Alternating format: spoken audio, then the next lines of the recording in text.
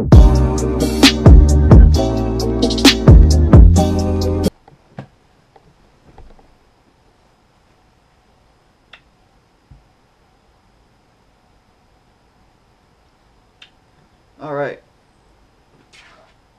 what's going on, guys? Welcome back to the channel.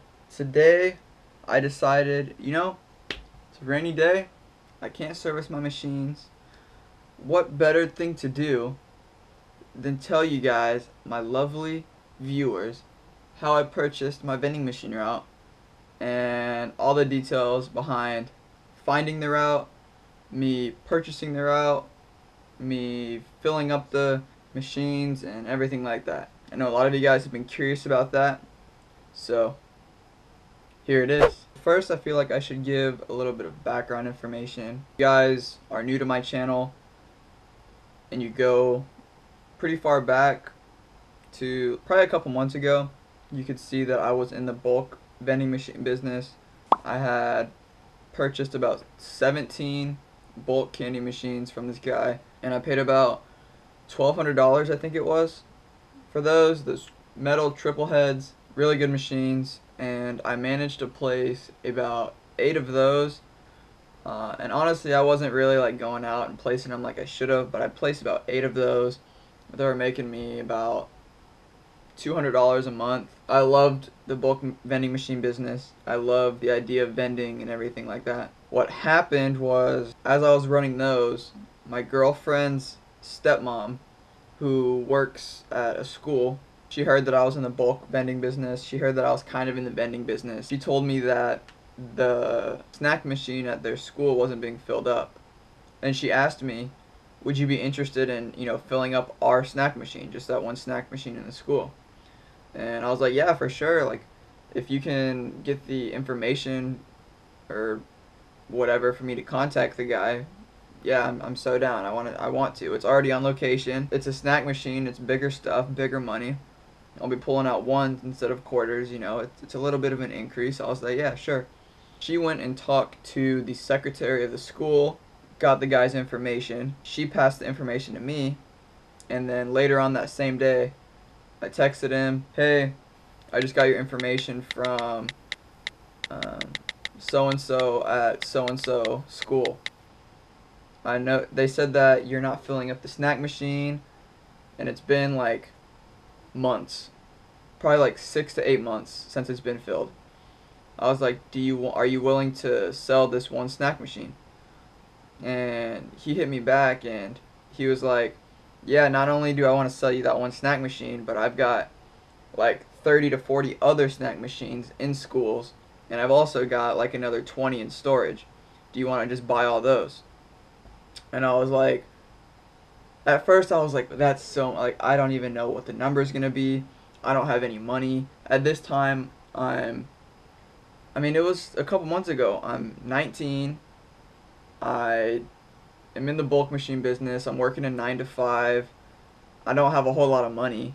I think at that time I probably had like maybe $4,000 like to my name. Got to talking back and forth, and this span that we're talking like over text and talk is like 2 months. Like, it's kind of hard guy to communicate with because he's really busy, which is totally understandable, but it just took a lot of time to actually get everything settled. Initially he said $35,000 for everything, and I was like, alright, $35,000. How can I come up with $35,000? So I was thinking and thinking and thinking. I was going to banks. I was trying to get loans. As you guys know, I'm pretty young, and I don't really have any collateral. I don't really have anything really to offer the bank. So, of course, I didn't get any loans from any banks.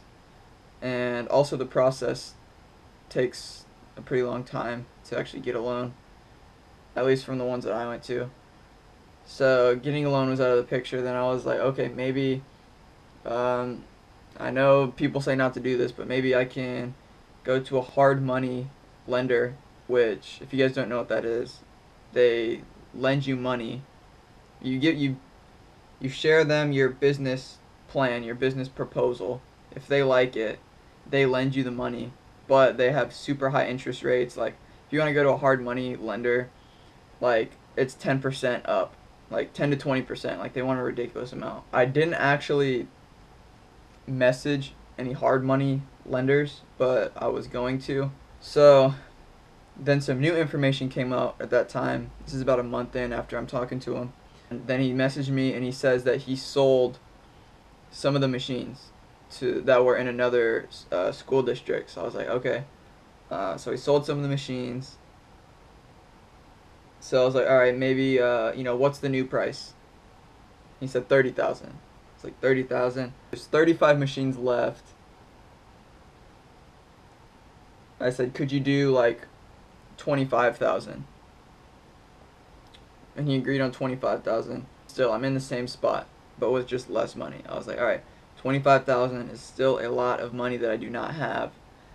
At this point, I'm like, I have to find something. I'm sick of driving an hour to work and an hour back every single day. I've only got $4,000 in my account from doing that, and it's miserable. I absolutely hate it. So I was pretty desperate. Then I was just straight up with them. It's